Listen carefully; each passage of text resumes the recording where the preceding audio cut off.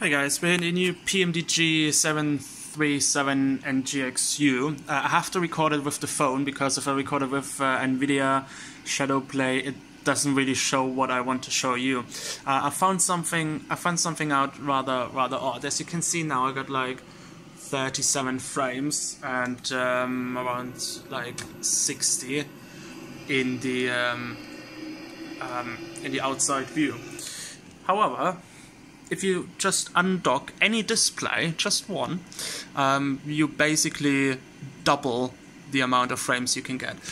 Let's, for example, this one, if you make it big like this, and if you then undock window, as you can see, well, now it's 7 frames. But if you close it, the frames will drop back to like 33, 34.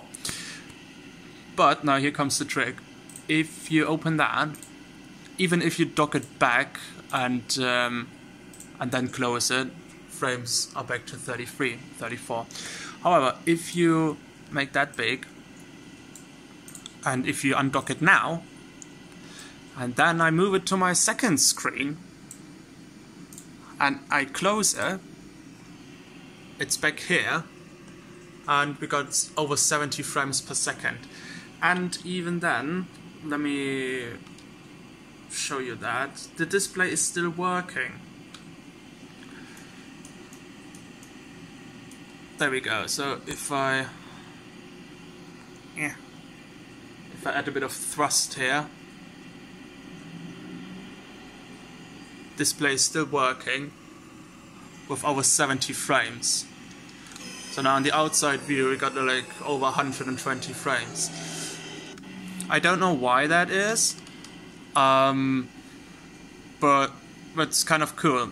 Just try it for yourself. You can do the same thing with the EFB. If you open that here and then you undock it and I move it to my second screen and then I close it, it's got the same effect. But you only just need to undock really one display in order to achieve that FPS hit. You can still use the aircraft, you can still fly around. I just tested it, which is quite cool. So yeah, thanks for watching and try it for yourself. Cheers guys.